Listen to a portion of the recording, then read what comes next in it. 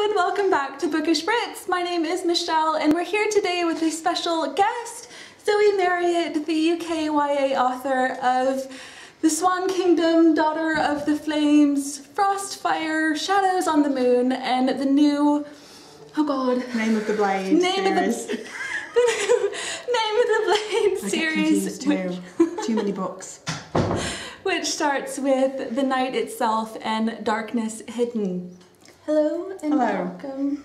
Alright, for anyone who hasn't read the Name of the Blade series, how would you sort of describe it? It's funny, dark, urban fantasy with a contemporary London setting. And basically for people who like urban fantasy but maybe have read quite a lot and are a bit sick now of seeing angels, werewolves, vampires, fairies, and all the white people, you know what I mean? Yes. So yes, diverse cast of like that looks like hopefully like, you know, sort of people that you would see walking down an actual London street, and diverse kind of sexual identities and different monsters, Japanese monsters, which are extra creepy because most of them you've never heard of. And you're like, what the? And it's like, no, seriously, I didn't make it up. That's actually real Japanese mythology. They have 9 tails. It's freaky. There you go. Fantastic. That actually led me on to my second question. I love the covers of your books with actual Japanese people on the front cover. Yeah. And I was going to ask what having a diverse cast of characters means to you in your books. It's kind of, it's weird now actually, because when I wrote my first book, which was The Swan Kingdom, it didn't really even occur to me to people. I mean, a lot of writers will say, oh, my characters just come to me. And it's true, they do. But if you never think about diversity, the characters that just come to you will be exactly the same as you. Yeah. And that's just the way that it works.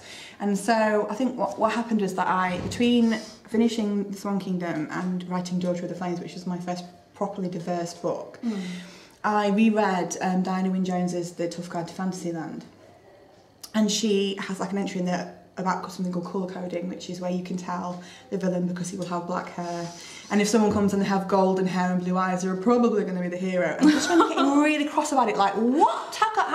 Because as a white person, I had not noticed, which is ridiculous because I actually grew up in a mixed race family, and there's a lot of racism around, and I should really have been more aware of it, and I felt like I'd kind of really let my sister down. And you know, done something a bit. I mean, I love that book, The Swan Kingdom. It's my first book, but I do look at it and think, oh, there were so many opportunities that I wasted. And once I'd opened my mind up, it's amazing how the characters that just come to you are so much more interesting. You know, like, oh, well, you know, this person can have a disability, or this person can be gay, or this person can have a completely different nationality, and all the ways that will expand their stories and their roles and make them different and interesting and unusual. And your writing just naturally becomes better, in my opinion. So basically, to me, the characters that just come to me now are diverse. I don't, no cast presents itself to me that's all white, straight, able-bodied, and I think that's great. I do as well. I feel quite proud that my brain is open to that extent. Yes. And I want to write more stories. I want to write more disabled characters because so far the response to the one disabled hero that I provided really peed me off. People said that I had emasculated him by making him disabled. So I really want to put more disabled characters in there so I can be like, oh, you don't like them? Well, stop. Because here they are, and they're going to stay. So, and you know, but the thing is, the more you open your mind to diversity, the more different kinds of characters you want to write about because they're awesome. So, lots more in the future, hopefully. Yay! Yeah. Now, you mentioned Diana Wynne Jones there, and I just wanted to ask, who do you think that is writing now, fantasy or British authors, are getting it really, really right? Oh my god, completely on the spot! No, well, I mean, the thing is, not British, she's not British, but Tamora Pierce. Another reason that I kind of feel ashamed that it took me a full book to kind of really kind of click to realise that books needed to be diverse, should be diverse, are better if they're diverse. Because her books are so diverse. And you know, they have like, she just kind of produces a fully realised galaxy of cultures and, you know, religions and skin colours and different kind of castes within different communities, and also, you know, she has gay characters and transgender characters, and her books are just fantastic.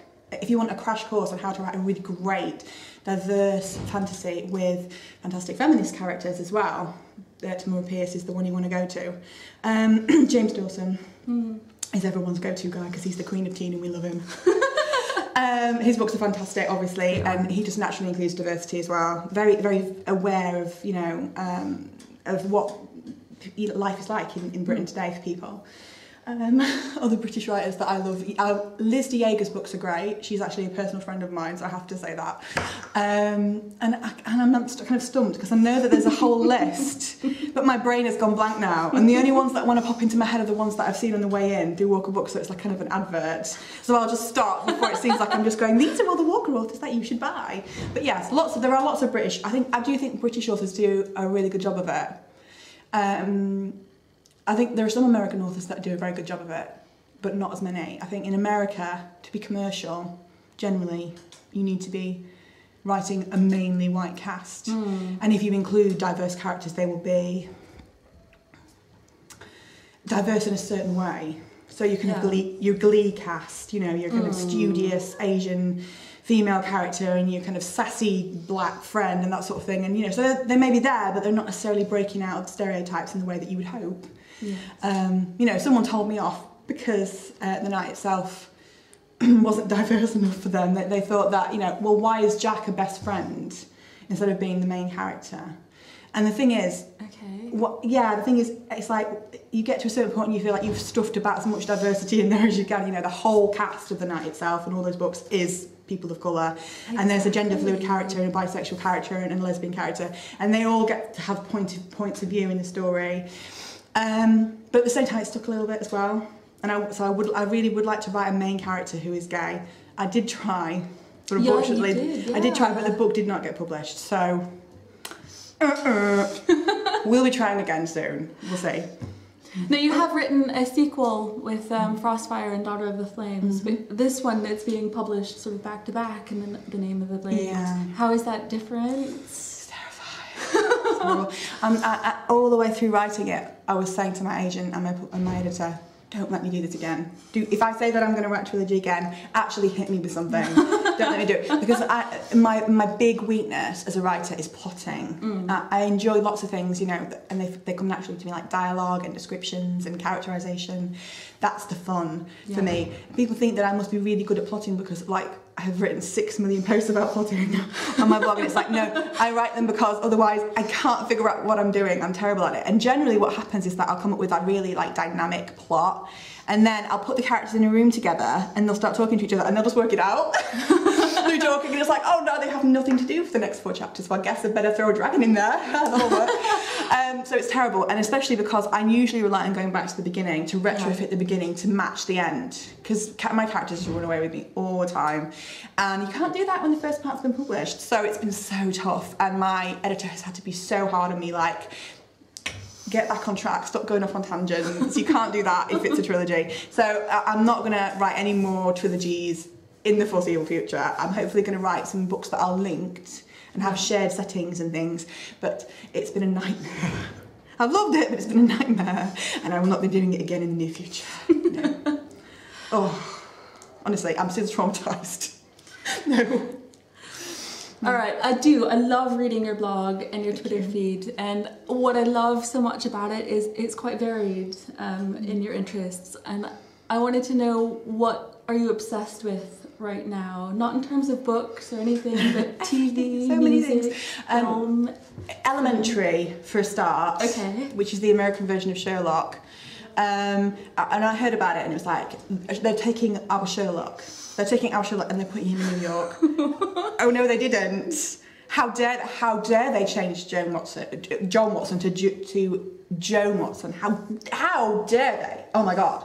And then I watched a couple of episodes on TV and I was like, it's the best thing ever. Why didn't we think of this before? Oh my god! Watson should always have been a girl. It's fantastic, and I love it. And I marathoned the whole first season and then bought the second season box set, and I'm now freaking out because the end of the series was so intense. Oh my god. So that. But also, as most people who follow me on Twitter know, I'm also a huge Marvel fangirl, so I'm constantly reading Marvel fanfic, and was currently freaking out about the Age of Ultron trailer, watched it 6 times and was like, please tell me they're going to be okay. No, because Cap Shield is broken, oh my god, all the geeky things. What's going to happen? And then went online and tried to make myself feel better by buying a Tony bobblehead, from couldn't get it. If anyone knows where you can get one for an affordable price, that would be great. Just let me know on Twitter. Let us know. I have the Bookie, but I can't get a classic cap. I can get like you know, winter soldier cap, which is great, but I want the classic cap. Yeah, this is straight into extremely geeky territory with that. Yeah, and then food. You said so, mostly food. I'm a huge foodie and I love to cook. I don't want to put cooking things on my blog because I do talk about a variety of things because I think you need to be real online, and I don't think you need to have a profile or a what do they call it, a platform. What is that? If everyone has a platform, yes. If everyone has a platform, then we're all at the same height. What's the point? So yeah, I'm me, but I don't generally post cooking things online because I think generally for my readers, like the younger readers, they're not that interested because their mum's doing it, or the dad, not to be sexist. I did post a recipe for a crumble once, which was surprisingly popular. But anyway, food, Japanese food, I'm really obsessed with because I live in the north of the country and you can't get it. You can't get it for love or money. Every time that Marks and Spencer brings out like a line of new Asian food, I'm getting really excited. I go check it out and then it's rubbish. Oh, and I'm like, no, you call those gyoza? How can you get those wrong? I don't even believe it. So whenever I come to London, it's usually a question to like try and find as many places that sell noodles and sushi and stuff and just like cram in as much as I can. I've tried to cook my own. I'm a decent cook, but I don't seem to have the skills to make sushi or those sorts of things. It doesn't turn out. So yes, that's what I'm obsessed with. And if anyone would like to open a really great sushi place in Grimsby, that would be great. I would be a customer. I don't know if anyone else in the town would eat raw fish because they'll all be like, raw fish? What's wrong with you? But I would be a customer probably like 5 times a week. So you'd probably have enough business just from me to keep yourself going because I don't have a small appetite. Just in case you thought that I might be like, you know, 4 bits of sushi and done. Bring me the family platter. I will finish that. I'm quite happy with it.